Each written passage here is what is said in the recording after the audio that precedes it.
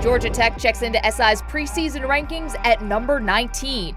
The Yellow Jackets had a strong finish to 2014, taking 6 of their final 7, including 3 wins over top 20 teams, with their only loss coming to playoff-bound Florida State. Coach Paul Johnson's triple option offense will return quarterback Justin Thomas and 4 of 5 starting offensive linemen.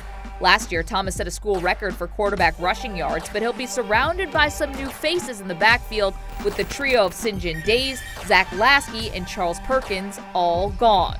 Though favored in the ACC's Coastal Division, the Yellow Jackets will have a tough road. Tech has road dates with Notre Dame and Duke, and drew Clemson and Florida State from the Atlantic Division. One player to watch, Jabari Hunt-Days. He missed all of last season after being declared academically ineligible, but this year he's moving from linebacker to defensive tackle after packing on 40 pounds.